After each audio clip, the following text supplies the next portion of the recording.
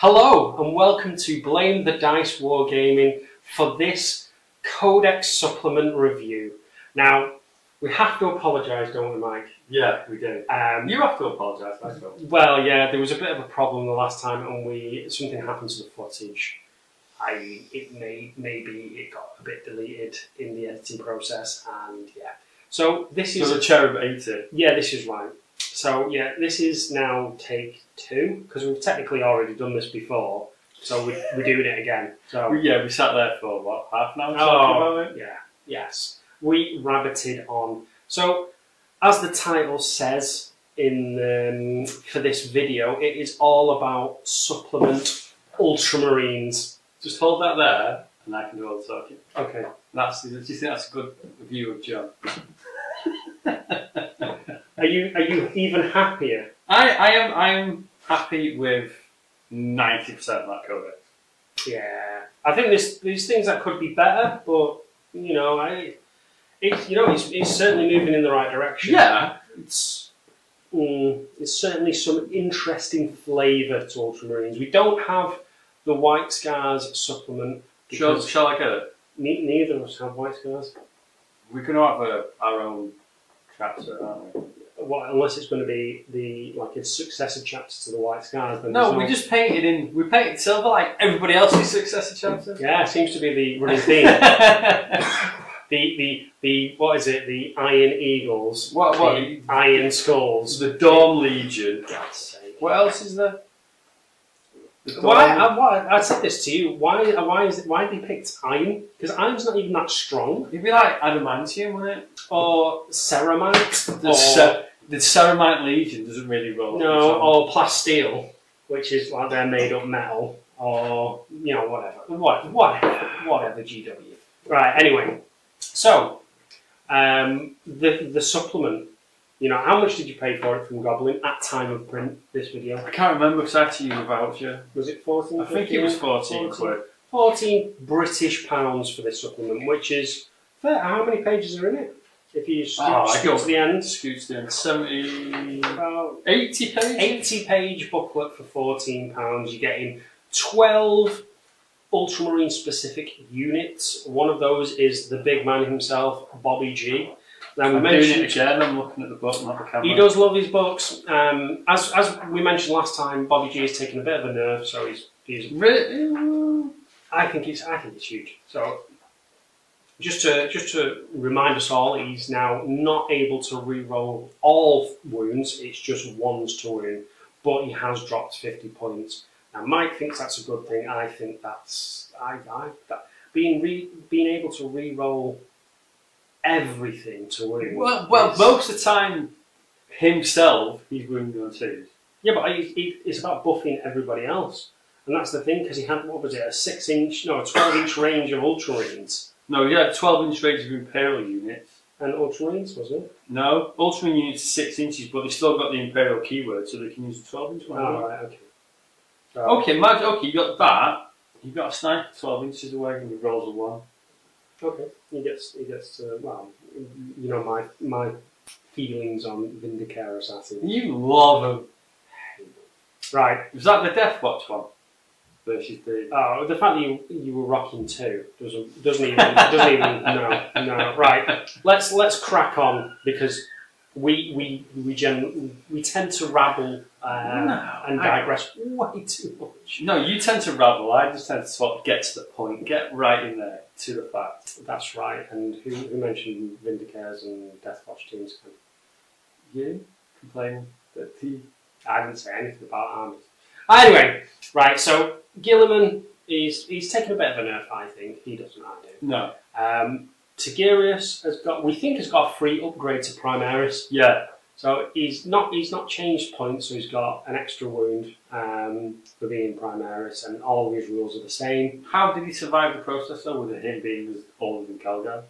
Maybe he died and got brought back to life again. Like 7 or 8 times. Maybe he just died an extra time. Who knows? They don't really go into it. No, he's went into it in digressing. Yeah. The Victrix Guard have improved a weapon skill, so their weapon skill 2, which sort of falls with the sort of theme. They should be. These are the best Best of the best bodyguard that the Ultramarines have to offer. They protect the characters, so they've got to be good. They've got sword and shield, and they've got to intercept hits, but also deal out hits. So that's good for them. And then Chaplain Cassius, in line with the new litanies from the Space Marines Codex, he has litanies of hate, but it also knows 2 others, which is pretty massive, really. Hang on.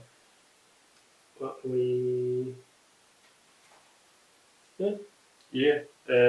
Hang on. He can recite 2 that have not already been recited by friendly models in the battle roll. Roll 3 up. The litany being rolled for is inspired and takes effect until the end of the battle round. So he can cast, or he can inspire 2 litanies, which is pretty impressive. And he's also toughness 5, as he's always been. And we worked out he's about 10 points, 11 points, 12 points more than a regular chaplain. He's only like, is it 85 points? Yeah. The Primaris one is 82. I think it was 10 points more than. It's not much, and for me, I think Cassius is a beast for his points cost. So yeah, I think he's worth. If you're thinking about taking a chaplain or 2, 77. Cassius is 85. So yeah, I think it's worth for that extra litany on a 3 up. Yeah, he's going to get +1 to wound or +1 to hit or whatever. It's just huge. Can you imagine sticking a +1 to hit on veteran intercessors in rapid fire range or something, hitting on 2s, like stupid amount of shots. Well, we will find out on Friday. Yeah, the rest of them, we've kind of the chapter ancient. The chapter champion is where the money is. Yeah, we've discussed this quite in depth about him, and we think base is not as good as the Emperor's Champion. However, you can make him as good, if not better. So, if you give him some relics, you can probably buff him to a 5 up or a 4 up save. But he's got a parry. He's got he's basically re-rolling everything to hit and to wound on characters, and he's just a bit of a beast at 5 attacks, 6 on the charge. Yeah, 6, 7. You get an extra on the Champion's Blade. So yeah. You take the 6 attacks on the Relic Blade, and you just do the extra attack on the Champion's Blade. Yeah, that's what I did. Yeah, and if it's the Assault Doctrine, he's getting a plus to his AP, so it's like -3, -4. Stick him with a Librarian, Might Heroes. Yeah, you can buff him to high hill. This guy will be chewing through. You've got that picture of the line. Yeah, I'll try. This time I'll try and include an image. Yeah, so there's going to be an image here of my. What did we say? What's he called? Stilios? Boris. No, he's not getting called Boris the Blade. Boris the Blade. Isn't that right, Ken? Boris. No! No! He's not getting the Blade. He's not getting called. It's Stilios. Michael Fassbender's character from 300. No, where a lot of Space Marine characters get named from. Yeah, it's weird because it's generally Ultramarines are Romaic, so Roman names. So you're going Greek. Yeah. So he was the captain. What's his name? For what? In 300. It was what's his name? I don't know. Gerard Butler. No, that was Leonidas. Leonidas. It was Artemis. Oh, was it? Yeah. Captain Artemis. A famous Death Watch. Or maybe somebody else from another particular YouTube channel. Or yes. Anyway. Right. So the chapter champ, it can be made into more of a beast than he is, and he's excited Mike so much that Mike has made a model, dual wielding blades, and you'll see it in the image. So it's impressive. And I've painted a Primaris chaplain and a Primaris librarian. Been a bit busy. Yeah. I built my repulsor executioner, and I have 3. 2 normal repulsors with all the guns and a big heavy one. It's a nice gun line there. Yes. Definitely, definitely. Speaking about gun lines, the Tyrannic War Vets. So the last thing on our little list of slight changes is the fact that the Tyrannic War Vets now have the Stern Guard keyword. So I'm not sure whether that has changed, but we think it's definitely changed. I think it has. Like, I've never seen it before. I love these models, even though they are fine casters. Hopefully they'll get the plastic treatment because they deserve it. They can be really good sort of models, plastic, and we'll see. But the fact that you give them Stern Guard keyword means you can use Stern Guard only stratagems, which is pretty impressive. Yeah, because they've got the special issue bolters. -2 bolters, which are -3 on Tactical Doctrine, which is las cannon-esque. So we'll move on to the Plasma. Yeah.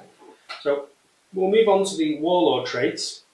I think the rubbish. I disagree. Yeah, there's like one. Which Paragon of War, you stick that on your champion. Which is what? It's a 6. Wound rolls, unmodified wound rolls of 6 cause a mortal wound. That's meh. Really? It's a 16. How many times? It's me rolling though. Yeah, but that's for you. But I'm talking about the people out there that don't roll loaded dice all the time. My dice aren't loaded. I have a dice cherub infused with some kind of dark magic. The Calm Under Fire is good. Yeah, which is that's if you've fallen back from combat. Oh, is it only fallen back? Sorry. Yeah, so that's do not subtract 1. All right. Okay, I misread that. I thought that was you get to subtract 1 to hit, but no, they're rubbish. Yeah, they're all rubbish. Obviously, you've got the edits of the Codex. Am I pronouncing that right? You got your refund strats on 5 pluses, but that's probably the one that you'll take the most. But yeah, in terms of stratagems, though, there are ones that you can take more Warlord traits. It's just one. Yeah. Exemplar of the chapter. So you take a non-Ultramarine Warlord trait first. You spend that CP and you take your Codex one, or you take your Codex one, and you take Paragon of War and you shove it in the champion. Yeah. That's what I do anyway. Whether, because I always take the Codex one, saying that I have not run the Space Marines in over a year. Unbelievable. But the relics are, I don't know. The one that stands out for most for me is the Soldier's Blade. So you can give this relic champ. Yeah, you give it to your champ. +1 strength is always good. So it's any model with a power sword, mastercraft power sword, or a combat knife. You give them this, so it's a +1 strength, -4 AP, 2 damage. Not to be sniffed at. No, you've got the halo. You've got the standard McCrag. Yeah. So it's a bit like the Custodes one. Yeah, but it's not like you can improve that roll of 4 up now. So that 4 up gets a model back up. That's it now. That's flat. There's no 3 up. There's no improvement. Which makes sense. It was a bit. Yeah. You'd have a big blob of Hellblasters and a chapter. A banner with the Emperor Ascendant, like 3 ups. Yeah. Not too bad. So in terms of the relics, in terms of the special issue war gear, which are good. Hang on, you've got a relic Stormbolt there, Rocket Fire Thought. Yeah, well, it's no AP, so it only come into effect really when Tactical Doctrine is in effect. You can re-roll failed runes. Oh, nice. Or would you really want to spend a command point on a Stormbolt?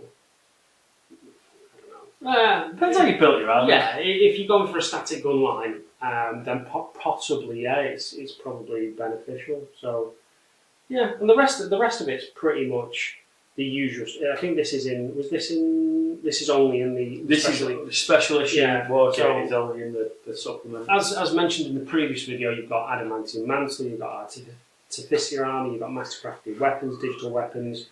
We're keeping Mike up again. So the usual stuff. So literally, but one thing that I wanted to say is that Mike's awesome. Apart from that, 2 things I wanted to say. Mike is awesome is the first one. The second one, that Ultramarines are heretics. Dun, dun, dun.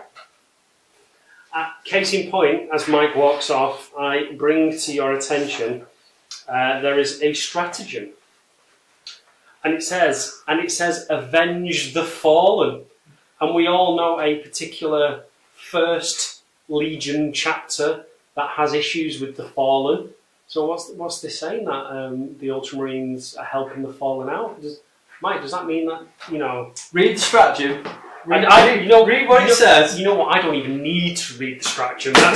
Get the Inquisition. No, read what it says. Get Eisenhorn on the phone. Get Eisenhorn on the phone. You're not voting for a World War II general. Use this strategy when an Ultramarine unit from your army is destroyed as a result of an enemy attack made by an enemy unit, obviously. It sounds like until the end of the battle, when resolving attacks made by an Ultramarine model from your army against this unit, reroll once to hit. It's heresy. If it was reroll once to hit and once to wound, it's heresy. Right, okay. Are you happy with this codex? Yeah, I'm going to beat you with it on Friday. Probably. Then again, I have got Death Guard, and they are unpredictable. So Can you just run an army that doesn't have disgust and resilience for once? Because I did that and then got absolutely mashed. So no, I'm not doing that again. Is that the only reason you win? Yeah, I think Is that the only army you're going to have? Yeah. Well, Chaos Cultist John. So it's either that, or I'll get the stuff sorted for you for your corn army. And then I might do that. What about this? Right. Turn your Chaos Space Marines into the Zip Purge. No. No, you're extra straw. Because I was gonna go and I may do some. I may do some funky stuff. We'll see. We've got so much stuff going on. I don't need more armies to do, Mike. I've got too much on as it is. I've got lots. And you know what? With that being said, you know, I think we've rabbited on enough. He likes the bloody codex. I think it's all right. He's Imperial Mike. This is one of the Chaos Cultist, John. That's right. You've been awesome, and this has been Blame the Dice. So we'll see you next time. Bye bye. Take care.